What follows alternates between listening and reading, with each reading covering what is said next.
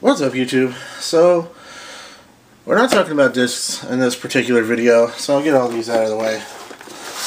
What we're talking about is all the other stuff that goes into disc golf. All the other equipment that helps you along the way, mainly footwear, other clothing type items, and your bag.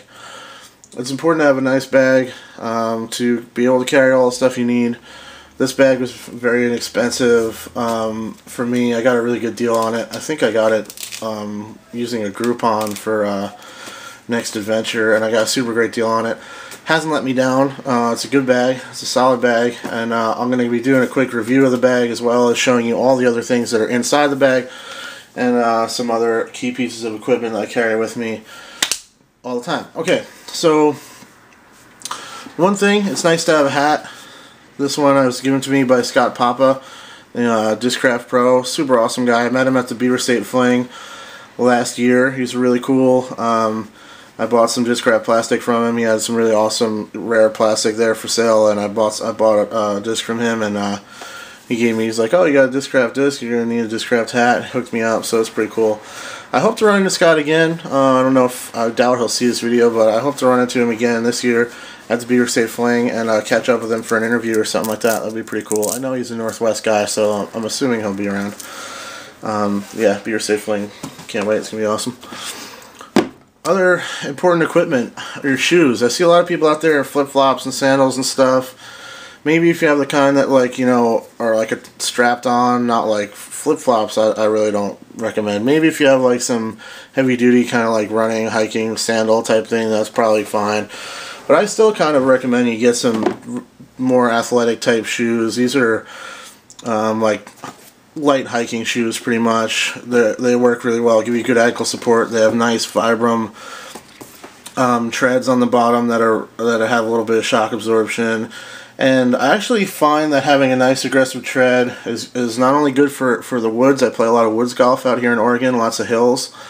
That's good, but I really found that wearing these every single time has really helped me. Every single time I throw has really helped me with my consistency, because I have the same feel underfoot when I'm pivoting through my shot, right? So as you're transferring your weight from your back foot to your lead foot, and you're coming through throwing.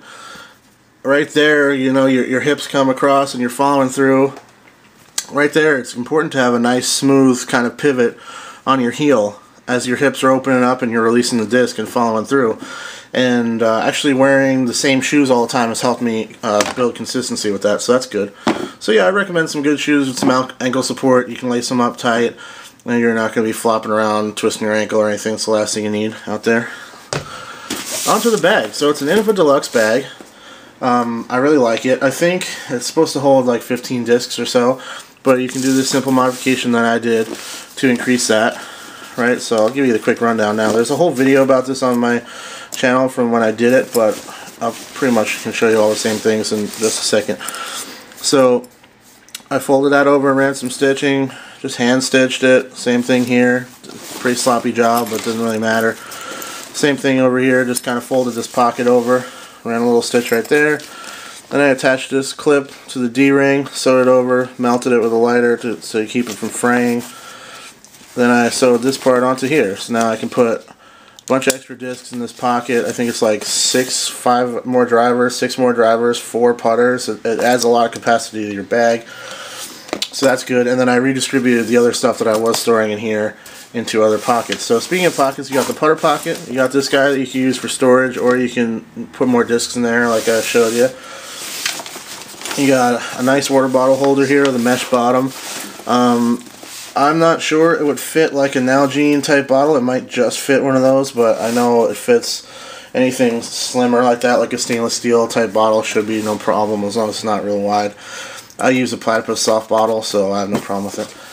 And you have this nice accessory pocket here that's holding a lot of the stuff I carry here. It's got the top pocket here, little mesh pocket. I always leave it open like this. It's just hanging back here, and I have a lot of stuff up there. And then you have an interior pocket right there. Now looking into the bottom of the bag, down here I got an extra chamois cloth, a garbage bag, and a boatload of sticks and pine needles and stuff apparently.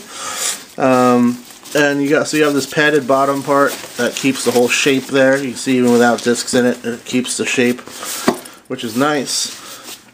It comes with a multi-divider with 2 different dividers that you can put into here to separate your plastic, but I never used it. It just kind of annoyed me or whatever. I can never get it to look right or feel right, so I just took it out. And I think you actually hold a little bit more plastic with it out, so that's good. And then you got this interior pocket right here. It's kind of a secret pocket, but not that secret. And here I have, oh wait, one more thing, then we'll go on to what's in the bag itself. I have custom zipper pulls I made myself. You can see how to do that on my channel if you want. I have the backpack straps going for this bag. It was not very long after getting the bag that I got these, and it made a huge difference. I would highly recommend getting these for any bag this size or bigger, because when it's fully loaded down with plastic and other stuff, it gets pretty heavy. You don't want to be wearing out one shoulder or the other, kinking your back and stuff while you're carrying around. It's nice to evenly distribute the weight across your back. So backpack straps, highly recommended. I feel like they should just kind of really make the bag a little bit more money and just make the backpack straps come with it, is what I say. So what is in the bag? What else is in the bag, I guess, is the only thing left to talk about now, the embarrassing part. So, first of all, before I get into that, I always carry a knife in one pocket, just for utility, cutting stuff, whatever. I always carry a flashlight in my other pocket. Flashlight's definitely a good thing to have in your bag if you don't already carry one. Just for, you know, obviously searching for discs, you're losing light. This thing can be a lifesaver, a disc saver, if you will. So those are always in my pocket. I also always carry a small backpack with me that has lots of other things, different tools, first aid kit, pretty thorough first aid kit, stuff like that, for emergencies and whatever else. I always carry that kind of stuff on me all the time, and, you know, comfort items and stuff. So some of that stuff I might have in my bag if I didn't carry it all the time. Like, I would probably have a more thorough first aid kit at least. But I have a small one in here, and I have one in my bag that's, you know, at worst in the car. So, alright, so what else is in the bag? What else do I carry with me? I got some matches in here, some Tums, dry socks. This is a nice one, man. If you play around in the rain, or if you just end up getting wet, a lot of times in the winter time it's real soggy in places we play out here, so you end up stepping in puddles and stuff. Really nice to take your boots off after the round and put some dry socks on. It's a nice morale booster. Got an emergency poncho here I've never used, just in case I really got stuck in the middle of a course in a downpour or something. And then I have an extra towel. This one's from the Disc Golf Depot, microfiber towel Jerry hooked me up with, just as a backup in case my other towel gets drenched or lost or whatever. Keep dry backups of stuff. So that's good. With that in there, and in those bags, they stay dry. I've had my whole bag get wet, and they still are in good shape. I have a bunch of other stuff in here as well. Here's my Hook Lab Mini. I use sometimes. I don't really play a lot of rounds that are that serious, so I need to use a Mini, but every once in a while I'll use it.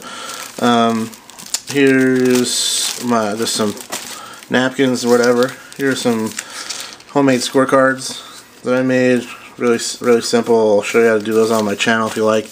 Got a band-aid floating around here apparently. Should be in the first aid kit. So first aid kit, I just got a few band-aids, an alcohol swab, and one large non-stick dressing just in case anybody gets cut significantly or whatever.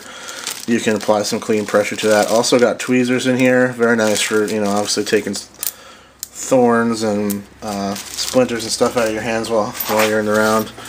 And I have some Disc Golf Depot cards in here in case anybody expresses a need for some new plastic. I can send them over that way because Disc Golf Depot is awesome. And finally, all kinds of crap in this pocket. Got some pencils, none of those short stubby ones, real pencils, number 2. I got some snacks. These are actually highly recommended by me. Mariani honey bars. Right, so you see what's in it, tells you what's in it. Check out the ingredients. This is my favorite part. It's just where everything should be. Ingredients: sesame, peanuts, honey, raisins, almonds, sunflower kernels, pumpkin seeds. yeah, that's it. There's no giant words you can't pronounce on there. There's no unnecessary crap. It's just good, wholesome, natural food. I love these things. Highly recommended. Got a pen? Exciting, right? This is riveting television, riveting YouTube television. Sunscreen. I'm clearly white as a ghost. Sunscreen is important. I got this pen thing here. Some cheesy sunglasses I pretty much never wear. I'm not even sure why they're in here.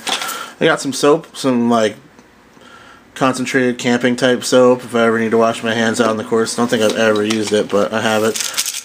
I have some meds here, just some motion sickness pills. I have a weird inner ear disorder. I also have some ibuprofen and Benadryl. Seriously, guys, on a little tangent here. Carry some Benadryl with you at all times. Go pick up a box, throw it in your bag, in the car. You know, ladies, throw it in your purse, whatever it's going to be. My buddy had a severe allergic reaction to something he didn't know he was allergic to. He went home. He was like doing all the things he could think of to try to calm down. He didn't know what was going on, and thank God our friend came home, found him, was like, dude, you're having an allergic reaction. Take some Benadryl right now. Calm down. You know, slow your heart rate, that sort of thing. Quite possibly saved his life. He didn't have the money to go to the hospital and stuff. He was just trying to feel better. You know, he didn't know what was happening, and he wasn't going to just feel better on his own. The Benadryl was a big part. Allergies are a big deal. Peanut allergies, stuff like that, are very dangerous. So, little side rant. Carry some Benadryl. Save a life, perhaps. I got a lighter. I got a pen. I got another cheesy pencil. Probably robbed from some golf course or something. Nail clippers, because I'm kind of anal about my nails. I really don't like them to have any kind of color on them, or if I get, you know, one gets ripped up or something. And got some more Tums there. And last but not least, this cheesy multi-tool that I've never used. I just threw it in here for whatever reason, because it's small and might use it someday for something, but probably not. So there it is. There's everything else in my bag. An embarrassing look into the bag of a golfer. So maybe you get some ideas of some things that you can carry around. Oh, that's what I almost forgot. I need to put a Sharpie in the bag. I try to always have a Sharpie in the bag, and I forgot that I don't have one anymore. Click Sharpie, always good. Mark your disc. Let somebody else mark their disc if they haven't done it. That sort of thing. Sign an ace disc, which does happen. So, yeah, thanks for watching, guys. Cheers.